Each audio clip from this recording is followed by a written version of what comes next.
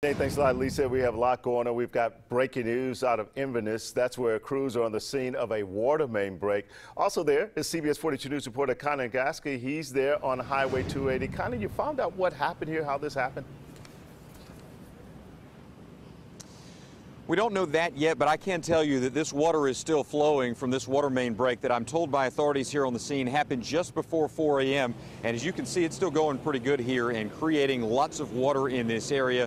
You've got Hoover Police down at this intersection of Highway 280 and Inverness Center Drive. They've got that intersection blocked off for the westbound side of Highway 280. So essentially traffic is having to divert into the Inverness area. I'll let Michelle Logan, our traffic anchor, explain all those details in just a second. But for the time being, this water is still spurting up out of the ground from this water main break, and it's creating a messy situation here. If we can pan over to the right here, you'll see just how far down the side of the road this water comes.